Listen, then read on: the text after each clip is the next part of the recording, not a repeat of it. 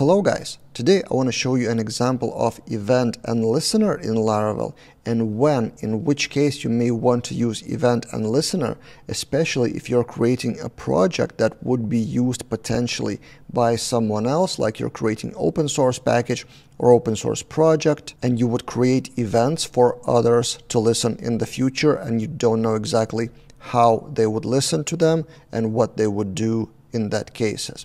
And this example that you can see on the screen comes from open source project. This one called Cachet Open Source Status Page System, created mostly by James Brooks from core Laravel team now. And Cachet has a filament dashboard, which by the way I was reviewing video by video on my other channel, Filament Daily, so you may check that out. I will link that in the description below.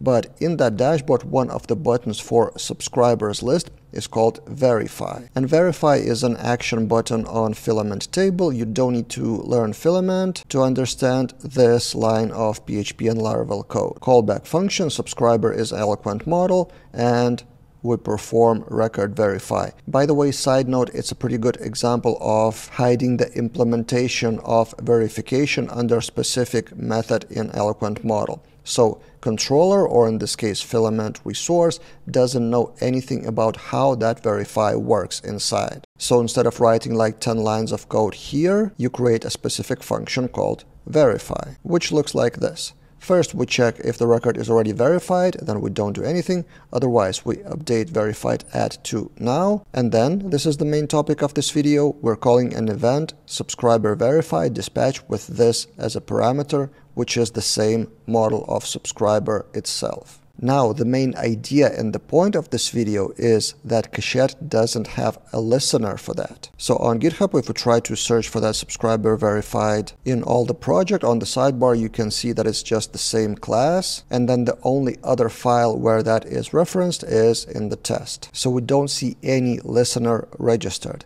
And that's the main point. When using the architecture of events and listeners, it's different from, for example, observers, where you actively observe for the change with the observer class that already exists on Eloquent model. In case of event, it's future forward thinking for whoever wants to listen to that event. So for example, I'm trying Cachet as a user of that open source system, want to modify it to my own needs, and for example, notify someone when subscriber is verified. So what I would do and how would I create a listener as a different developer using the same system where event was dispatched by the original developer. So let me demonstrate exactly that. Artisan command make listener subscriber verified listener, and in this case we're using Cachet as a package, so there's Cachet core. That's why that listener would not be automatically registered, because if we take a look at the structure, that vendor Cachet core has the event of subscriber verified. So it's in vendor. It's not in our project of where we use that Cachet. So that's why the automatic so-called event discovery would not work and would need to register that listener. In the app service provider, we do event listen and then provide event and listener. So event would be subscriber verified, which comes from Cachet event subscriber, so in vendor class, and then another parameter would be subscriber verified listener class. Okay, so we're registered.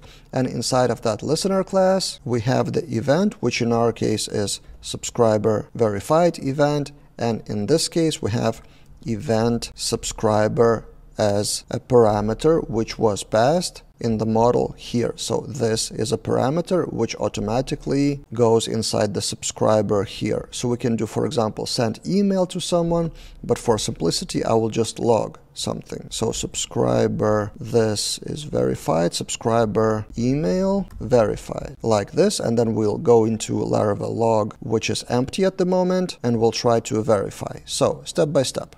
This is the table, we click verify, we confirm, the verification happens on filament level, and then in the Laravel log, we have this, subscriber verified. So again, to reiterate, resource of filament calls record verify, then that method calls the event, and the creator of Cachet doesn't know anything about what would happen after that event is dispatched. It's just informing the system and other developers for the future. Then other developer, or maybe the same developer in the future, creates a listener that catches that event, listens to that event, and then has a parameter of subscriber. And in case that Laravel event discovery doesn't work because your structure is different with events and listener, you may want to register a listener for the event in the app service provider. What do you think about this example? In your project, have you created events for others to use in the future as kind of a blank canvas of dispatching something for whoever wants to use that in the future? And this is one of the popular design patterns, events and listeners in general in programming and also in Laravel, and I talk about that in my new course, Design Patterns in Laravel 11. One of the lessons is Observer pattern with events and listeners. Eloquent Observer is kind of the same implementation, but philosophically a bit different.